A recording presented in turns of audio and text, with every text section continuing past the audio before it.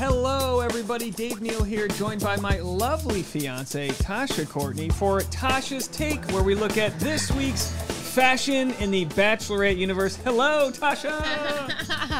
Hi, thanks for having me. I'm glad I can be your fashion correspondent. You're the hidden secret in like the movie, like the Disney movie where like they're like, oh, we can't win. What are we gonna do now? And they're like, bring in Tasha, the fashion correspondent, and then we bring you in here. No one knows that we've got this gift of you here knowing so much about fashion.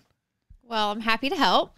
So Tasha's been your credentials, other than fiance to a regional recapper, Dave Neal. Regional, not East Coast, just West Coast, Southern California here. Your credentials are you went to the University of Cincinnati School of Design and Architecture, Aromatherapy. Design, art, architecture, planning. DAPS.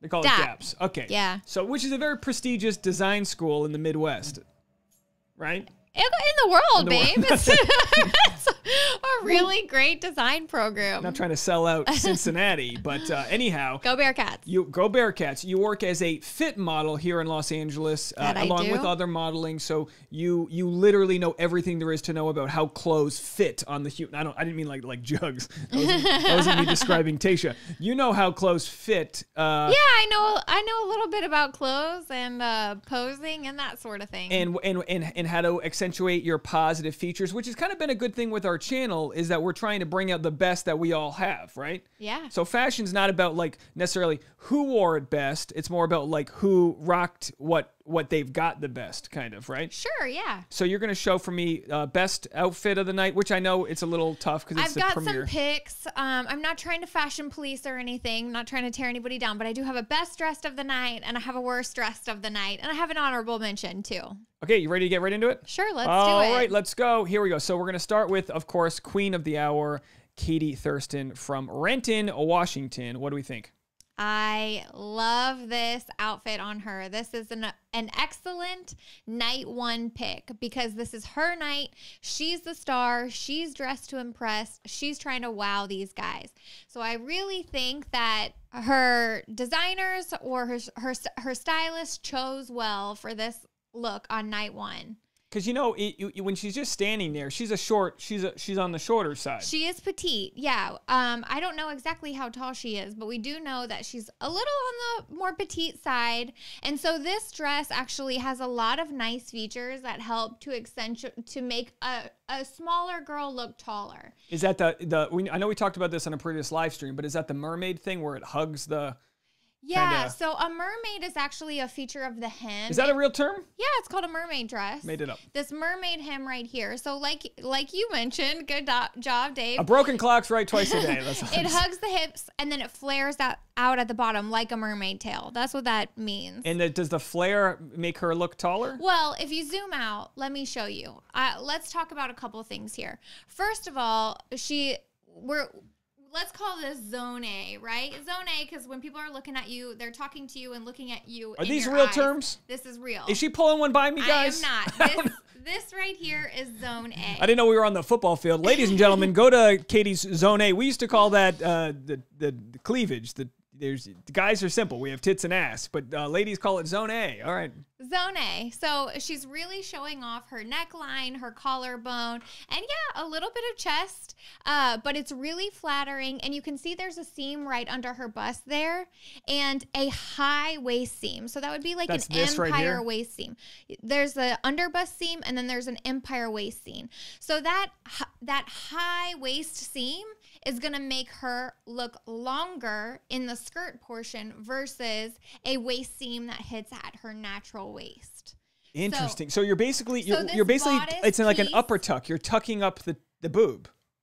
This bodice piece is a little shorter and it's lifting her right here and it's making her chest area just a little smaller, but it's making her skirt a lot longer. So this is good. Can you scroll out and show the full body? Yeah, so you can see how her waistline is above her natural waist. It's over her forearms right there right now. So that means the whole skirt portion looks a lot longer. So it looks like she has very nice long legs. And then, like you said, the mermaid hem, obviously she was fitted in this dress because the hem is just dusting the floor line. And I don't know if we have a side view. Is dusting also a term? Sure. Yeah, it's just dust in the floor. Just, like Little Boone's ears. Yeah, she looks like the Swiffer sweeper from Beauty and the Beast. Which one was that? The sexy French maid? Katie's got sexy French maid Swiffer energy. I don't know if we have a full body picture from the side, but I think this dress also had a little tiny baby train. So let's see if we can find it. So that's a close up on this. Look at the little neckline detail with this little lace, and yeah, you can kind of see. Like big clavicle energy. Clavicles in, because it's obviously a conservative show. Some people were saying it's like a family show. It's like, no, they're gonna be bumping Harrisons in a yurt. It's not they're gonna be banging the clay down in the Pueblo. So it's not. But night one is the elegant part. First impressions, show a little shoulder, but don't give the boys too much. Got, like you said, she's got the hair over one shoulder. She's showing off a little collarbone with the other. Now this is what I just wanted to show you. I wanted to read. I'll read for you what the actual specs of the dress. Katie Thurston made a stunning debut as the Bachelorette on the premiere of the rose-filled reality show. The 30-year-old bank manager met with suitors, one of which could be her future husband, while wearing a gorgeous coral orange embellished gown. Can we pause right there? Yes. Great color choice too, because we know that red is like a color that's associated with love, but it's also a power color. This is her, she's all about women's empowerment, right? She's women supporting women. She's boss lady tonight. She's supporting her own women right there. And then the lace sheath gown that Katie wore while greeting her guys as they came out of their limos was designed by franchise favorite Randy Rahm, according to the fashion site Shop Your TV. The bold dress was paired with strappy gold Marion Park Lillian sandals, which retail for $5.95 at high-end department stores such as Bloomingdale's and Neiman Marcus. Katie also wore sparkly chandelier earrings for her big night, which we will get into, but I forgot to mention this. I forgot to show you the Tasha's take there. Okay. Honey, I love that you made me this little icon. Don't look at the face part of it. Don't look too close. Everyone, just close one eye and stare at it. I saw it as I was walking out to work this morning. I was like, oh, wow, so cute. And then I saw it when I sat down just now. Do I not look like a Neanderthal in this photo? What was this watercolor effect you put over it? Big unibrow. Like the Geico, don't Neanderthal shave the Geico men. They lost out to the gecko. Geico. You gave me like a unibrow. Well, it was an accident. I ran it through an app. I'm not Da Vinci over here. Is Da Vinci? I don't know. I don't know what they do at Cincinnati School of Art, Architecture, Design, whatever it's called. All right, so I just wanted to show that off, and people can go. So here's her earrings. People can go follow Tasha at Tasha Courtney. You are going to be making reels that are more truncated and also TikToks with what you see in the fashion world. And if anyone has any questions, just slide Tasha DM. I'm sure by the end, you get the Poshmark. We had her on the live stream. She started selling out of her Poshmark. It's a whole thing. We're calling it Toshmark. So anyway, folks, let's go right back into it here. The chandelier earring. I thought it was a fishing lure that they found in Blake Moyne's luggage. The other guy, that one of the contestants had a feather earring. He should have stuck it on her ear and been like, caught one. What is that? But it looks good because silver's like good with the native. It's kind of like a native motif, right? Silver, like the natives like have a lot of silver in jewelry, Yeah, so they're obviously turquoise. Because the coral too. They are actually. Where is their resort? They're at the Tamaya Resort in Albuquerque.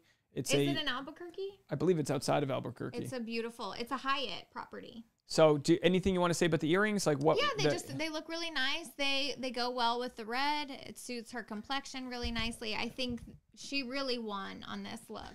She pulled it off beautifully. You know what's funny though? These guys have been quarantining for this, so like they haven't seen a woman in weeks, and then all of a sudden she shows up. Much less a woman who's not like no makeup and sweatpants. Yeah, they've just seen. No offense to the production assistants, but they see a production assistant, carrying a Dunkin' Donuts iced coffee, with pit stains, and then all of a sudden Katie shows up with one side of her hair showing off her ears, and they're like, "Ooga, her makeup looks really nice too. I really enjoyed her eye makeup. Yeah, they nailed it. So let's go on down here. Of course, I wanted to talk about her shoes. You can kind of see her shoes in this photo, but I think the next photo I had pulled up. Oh, I see what you're saying. Okay, so it shows off her shoes. Okay, let's go right into it. Cute little gold strappies.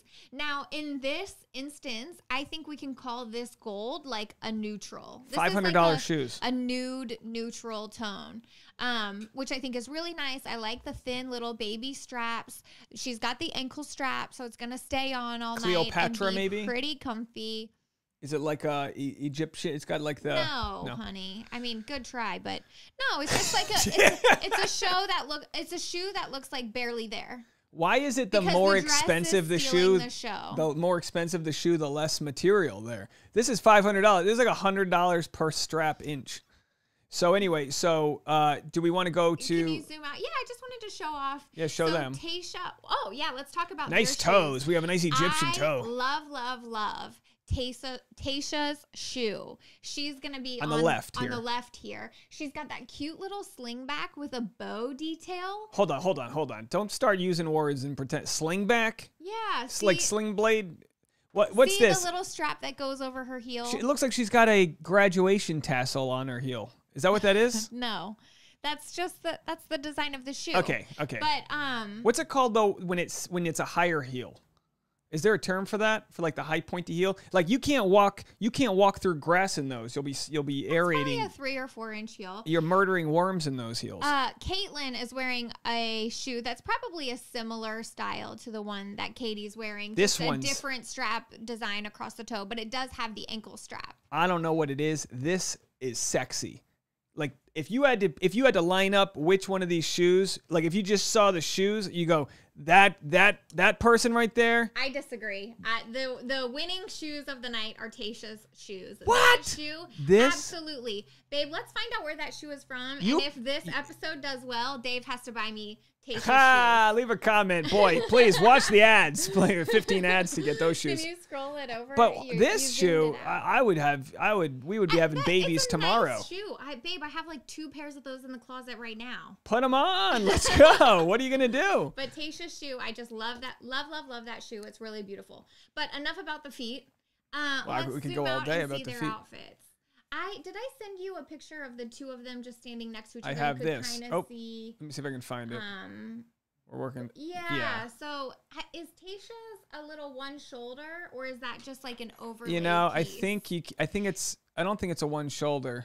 You can't really tell with all of her hair. You can, but it might just be a little asymmetrical. It looks like there might be a bow detail there. It's just hard to see because it's all black and it's a low quality photo. But obviously they were going with the funeral vibe for Chris Harrison's death. They're saying they're mourning Chris Harrison. These are business women. And you know what? This is a really supportive girl squad, too, because it would have been wildly inappropriate for them to show up in something loud and gaudy. They could have stole the party. On Katie's night. Right. Yeah. So this is sort of like not wearing white at a wedding, right? This is Katie's time to shine. And so they toned it down and they went with the all black, little black dresses. I really love what they did. Super tasteful, super simple. And this was recorded Great before job, Girl Squad. Before Kaitlyn was proposed to with a 4+ or 5 carat diamond ring. But Kaitlyn's a boss lady. Kaitlyn makes money. For those people that make fun of her, selling wine. She sells wine. We saw she's got her podcast. Walmart.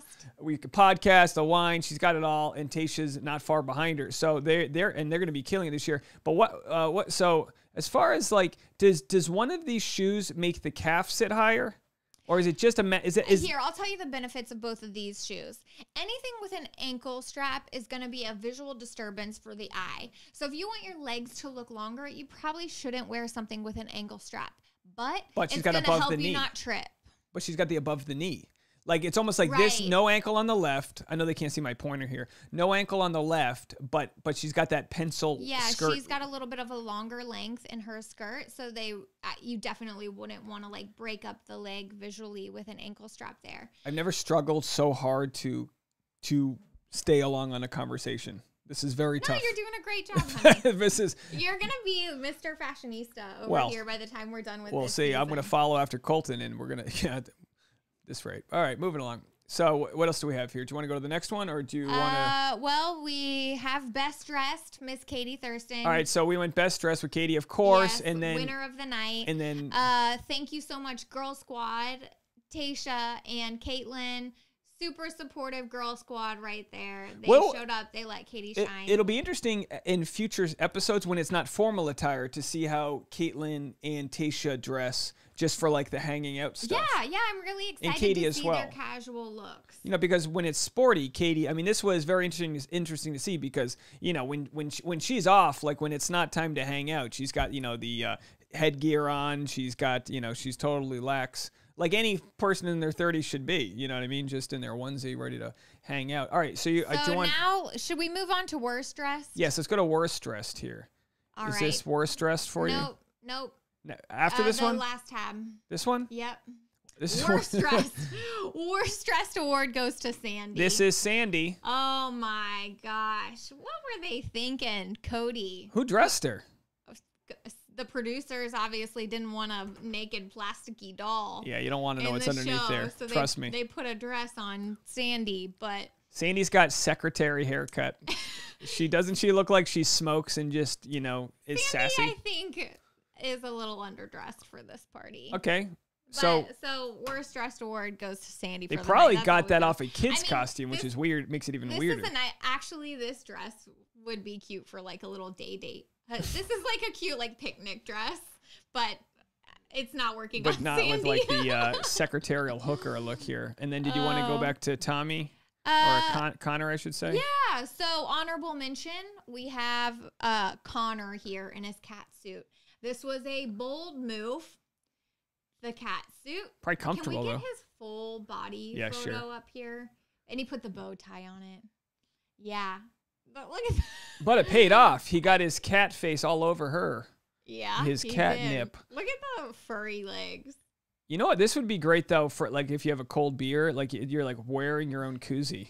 Very nice. And you know what? You could tell that these poor girls were frigid cold the whole night, standing out there waiting for the limos. That whole thing probably...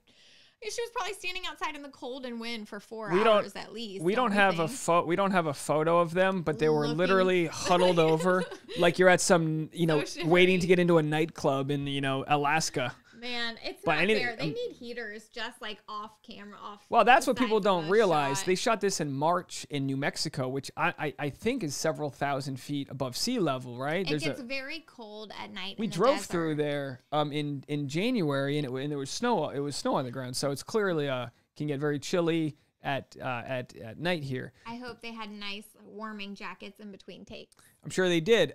So anything else? What should we look forward to this year? What do you think? This is our first time doing this. How do you feel? General breakdown about dusting off the fashion vocabulary. Because you take it for granted. You work in this. This is what's so funny to me, because I'm watching you be like, oh yeah, there was a Chambly, courtier, and I'm like, human English. What the hell did you just say? And you're like, oh yeah, it's just like a duvet that scrunches over on the You've said like 4 words that aren't words. Yeah, well, that's how I feel in the last 7 years of us dating. Is like, honey, those aren't even words. Like, it's funny the first time when you saw me like wearing shorts that didn't fit me anymore, and you're like, oh babe, you don't wear those, and I was like, but I still got the button done, and it's like so it's nice to know that I've got my own fashion correspondent here. Maybe we'll get you one of those like flags that goes on there that says Tasha's Take. Would you like that? Sure, honey. Yeah, we need to get you to work. So everyone go follow Tasha at Tasha Courtney. And is there anything else we want to promote for you over here? No, I don't think so. Yeah, I'll be putting a condensed version of this on probably Reels and TikTok. Maybe I'll flick it over to YouTube Shorts. And your Poshmark is available. We have a full clothing rack of very nice clothes, a lot of which has never been worn. So much of it just hasn't been listed. But yeah, I do have a lot of really cute items that I'm going to list shortly on my Poshmark. So if anybody wants to follow me there, go follow her there. And of course, like this video, subscribe if you liked this content. We're going to be doing this every week. We're going to make Tasha come in here and give us a weekly fashion breakdown. I think as the season goes on, we're going to really get to know their style. And, I think for episode 1, it's, I always say this with recapping. Very formulaic. It's very hard for me to recap the show because it's just bomb, bomb, bomb, bomb, bomb. It's a lot of gimmicks. And it's like, how do you recap a firework? It's like, bow, So as the season goes, we'll start to see scenes where Katie's crying in a floral gown or something. We'll have plenty to talk about. So, and maybe we'll get to see more of the guys' fashion too. I felt like there weren't really any standout guys' formal outfits this season, at least none that I noticed. But yeah, I think we'll get to see some of their personal style. The dog's barking in the background. We're filming this Monday night, so he's hungry for his dinner. But people are going to ask, what are you wearing? Who are you wearing, by the way? Oh, this top is from Aster the Label. Aster the Label? Floral, yeah. And why? What is this? Springtime. Why do they have this part? Is that just for hanging it? The hanger. Oh, I didn't know if that was a not versatile. out, What's with the What's with the scrunch? What does the scrunchie do? This is big with like bikinis where they put the scrunchie in the butt. This is just part of the design. What would you call that? Just like a little ruching. Oh, just a little ruching. How could I not know? Look lovely, honey. Everyone go give her a follow. This was our episode. How did it feel? Grade it. Scale of 1 to 10. I thought it was great. We'll take that. It was great. Thank you guys so much for watching. We'll see you next time. Bye, everybody. Oh, yeah. She rocked it. You're still on air. Oh, you hear that voice? That's the voice. All right, so I'll take dinner and a massage. you know you're going to say that too. No, I was going to ask for a pizza. All right. Good night, everybody.